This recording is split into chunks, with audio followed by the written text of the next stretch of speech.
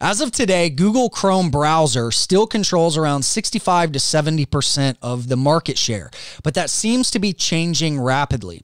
And as a longtime Google Chrome browser user, last month was a huge wake-up call for me as we went through the YouTube censorship debacle where they were taking down and removing a lot of cryptocurrency channels. And that helped me realize that I need to stop being so reliant on Google services. And I've been following the development and the growth of the new Brave browser over the past couple of years, and over the past few weeks have recently done a deep dive into the browser to figure out what's better, Chrome or Brave. And instead of just using my own anecdotal evidence, I went to you guys on Twitter and I asked, is there any valid reason to keep using Chrome over the Brave browser, or is Brave superior in every way?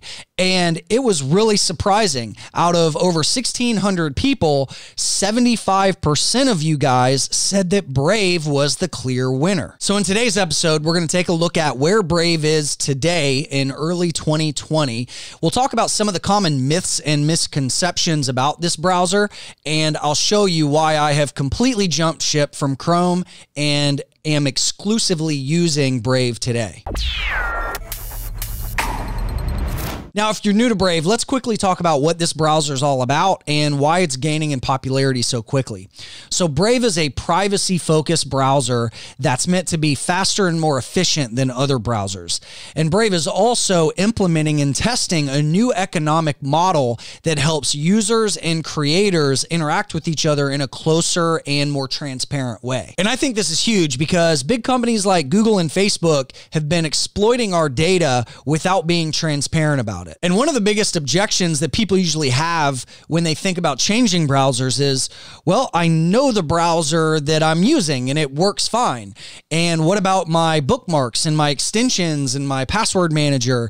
And one thing that's nice about Brave is it's actually built on Chromium, which is the baseline to Chrome, except Brave doesn't have all of Google's spyware. So it looks and feels very, very similar to Chrome. And I've been able to import and use all of my bookmarks, and so far I haven't had any issues using any of the existing Chrome extensions. So I've been able to import my password manager, all the SEO tools that I use. So really, it was a seamless transition for me. And there were a couple of people that mentioned in the comments here that they were having issues with some of the extensions, but so far I haven't had any issues. Now, Brave claims to be able to load pages 3 to 6 times faster, and there have been other people that have run speed tests, so I'll link some of those up in the show notes. And I can say in my own experience, I feel like Brave is a lot lighter and faster than Chrome because a lot of the extra extensions that I would have to load into Chrome for privacy stuff, a lot of those tools are actually built natively into the Brave browser. For example, a lot of the ad blocking stuff, HTTPS, just all of the things that really are important for browsing in today's world are natively built into this. So I think that's pretty nice. And another thing that I think is just huge is Brave has built in privacy windows with Tor. And in the show notes, I'll link up an overview of what Tor is, but basically it is like the best way to browse anonymously on the web. And let's talk about Brave Rewards, which is the economic model that Brave is currently testing on the world right now. And I'll start by saying this. Anytime there's a new token or a new cryptocurrency or a new economic model being proposed in the crypto space, it usually brings a lot of skepticism, which I think is good. You know, we saw a lot of scams and a lot of ICOs from 2017 that did exit scams, and really the only utility tokens that I like in the crypto space are ones that are tied to real products. And I feel like Brave is a good example of that. Now, we may fast forward in a few years and say, wow, what a success Brave Rewards was, or it could turn out to be a huge failure. I don't know, but I just think it's cool, and I think it's a really good test and a push in the right direction because the old school economic model of how the internet makes money today based on data mining and ads ads is just not right. And I think I commend Brave for taking a step in that direction of trying to redefine and really democratize how ads work and how users get compensated and how content creators get compensated. So the two main ways that Brave Rewards works is, number one, as a user, you can actually get paid basic attention tokens, or BAT, which is Brave's native crypto token.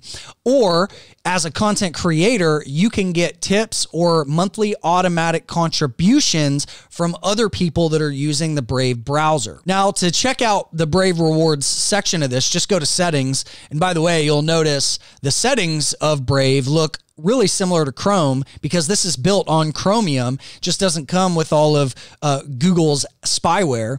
And if you come here to the Brave Rewards tabs, this is where you can either choose to turn on ads, so you can actually get paid to view ads, or if you don't want to, you can just turn those off. You can also set up a wallet. So in this new browser, you can see I funded it with 100 BAT, and you can either auto contribute, which will split up whatever monthly contribution you want to make to the community based on the sites that you visit. Or you can go down and select tips to your favorite creators. So again, you have a lot more control over this. And I just think that testing new economic models like this are so important because, again, it gives power and control back to you and me, creators, users, and we can directly contribute to each other without having that Google or that Facebook intermediary. And when it comes to syncing your rewards wallet and your bookmarks, you can do that pretty easily here. Now, I will say I did discover one glitch with this, which was quickly fixed. It like duplicated my bookmarks, but that was really the only technical issue that I've had to date. And the one thing I'm not a huge fan of is the fact that Brave is integrated with Uphold, which is a centralized company that holds your tokens and that you'll manage the rewards program through. So in the future, I would like to see a more decentralized option for people to use. But all in all, I think the Brave Rewards ecosystem is definitely a step in the right direction. And you can see here the basic attention token does trade on most of the major crypto exchanges. So there is some decent liquidity there. And as far as a token, I don't really look at this as a speculative thing. You can see at the time of this video, you know, the token has been overall fairly flat throughout its price history. And I actually think that's a good thing. Where the token is most valuable, in my opinion, is when the most amount of people are actually using it, not really hoarding it, right? The idea behind this is you want to earn rewards and then contribute back to creators. And the better that ecosystem becomes, the stronger the browser and the token become.